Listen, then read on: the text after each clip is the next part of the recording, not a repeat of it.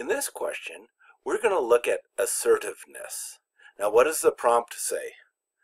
The prompt says, a student is measuring assertiveness with an interval scale.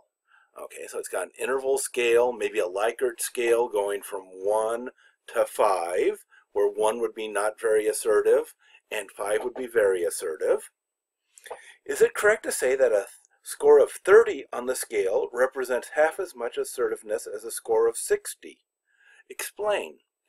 Okay, so this scale seems to go up to 60. So perhaps we have 12 questions that all measure assertiveness, which is closely associated to extroversion. It's usually considered a subscale of extroversion when you're looking at the big 5 scale. So maybe there's 12 questions and can go from each one goes from 1 through 5, and the 12 answers are being added together. Now, when we're measuring scales using multiple items, we can simply add the numbers together, or we could average them. It doesn't make any difference mathematically. Here, apparently, assertiveness is measured by adding the 12 scores together. So, somebody might get a score of 60 as high as possible. Does that mean that they're twice as assertive as someone who's 30? No, it really doesn't, because 0 doesn't mean that you're not assertive at all, because the concept of not being assertive doesn't mean it can't be measured exactly.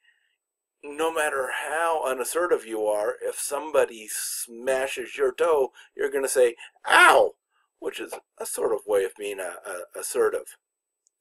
So here we have it says to assume that there is this is an interval